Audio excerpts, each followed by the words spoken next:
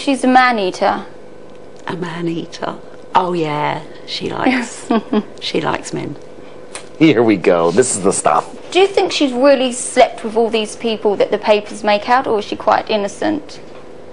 Well, I know she's a very faithful girl to whichever man is in her life at the time.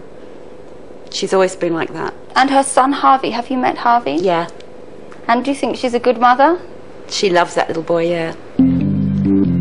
So you don't think there's anything bad you could spill the beans on? No, not really. Give us some dirt. Oh, well, I thought she was such a bad girl. No. So do you think you could spot Katie easily in a group, in a group out? Do you think she would stand out? Oh, definitely. She would definitely stand out. So are you going to put the kettle on? Am I going to put the kettle on? That's what she always said to me. I could do with a cup of tea. Are you being serious with me? I am indeed. Would you all like a cup of tea? Is that you, Kate? Samantha Bond. I love you, that voice. How are you? Bravo. You know, she lasted a good 15-20 minutes, so that's like really great. Chloe, do you know what? I could not do the voice. How are you? Sweetheart, I thought this is just too uncanny. I could not do the voice. How can this woman sound like Kate? Look at this bloody bodysuit they put on me, Sam. And what's her deal with that bodysuit? Like, girl, you ain't fat underneath that.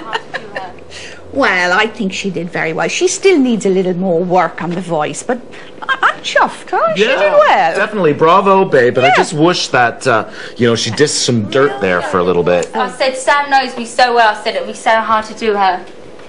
Could you not tell when I'm sitting there? I kept thinking, well, when I said, you said all the right questions, you sound by the like way. Kate, and then I was thinking to myself, my God, she even bloody looks like her, but I thought, I'm not going to say anything. Oh, really? Yeah, I did. I thought, she even looks like her. How weird, because I said, I haven't seen you for years, and I keep saying I'm going to come and see you. I just loved it when you said, how about a cup of tea? 'Cause I thought, that's what Kate always used to say, put the kettle on. That's why I said it. And I thought, this is for real. When Betty first walked in, I thought, oh, that's good, there's someone more haggard than me. And I was sitting there thinking, that is just so incredible, that this woman should speak like Katie. And then as I was sitting there, I thought, she even sort of looks like her. There's something about her. Obviously it's not her because she's an older woman. I said, but there is even something about her that reminds me of Katie. It's just so strange. It was good that I asked her all the tricky questions, but the reason why I'd done that as well was because I wanted people at home to realise, you know, this industry, people think they know you and they don't, and Sam had a perfect opportunity to stitch me up and say anything, and it just goes to show, you're all wrong. So Samantha stayed loyal, and Katie pulled it off.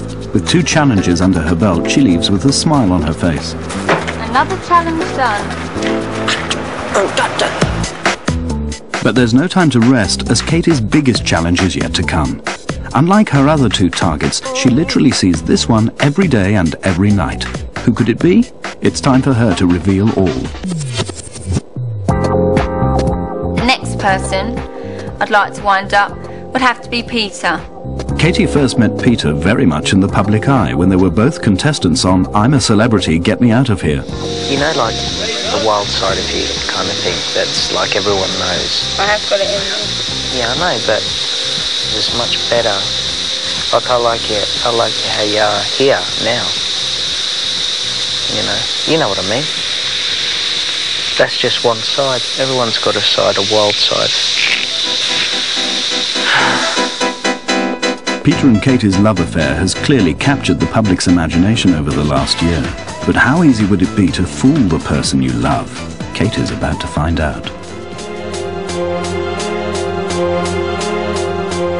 The sun is shining on the morning of her final challenge. Today, she's to fool her jungle sweetheart. Peter, Andre. Cheers. When was the last time you spoke to him? This morning, I left him in bed. And I said, see you later, and I felt like saying, see you in a few hours, please. So, I left him in bed this morning. Kate is specifically chosen to get even with Peter on the subject of fans. In public, Kate has become known for her fiery temper.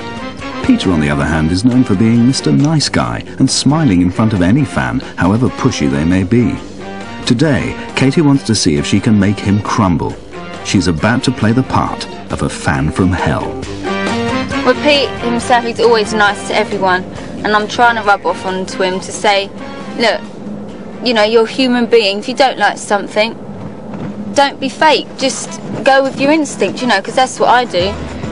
But Pete's different to me. He is soft, and I am trying to roughen him up a bit. So what kind of rough treatment has Katie got planned for Peter? Find out after the break.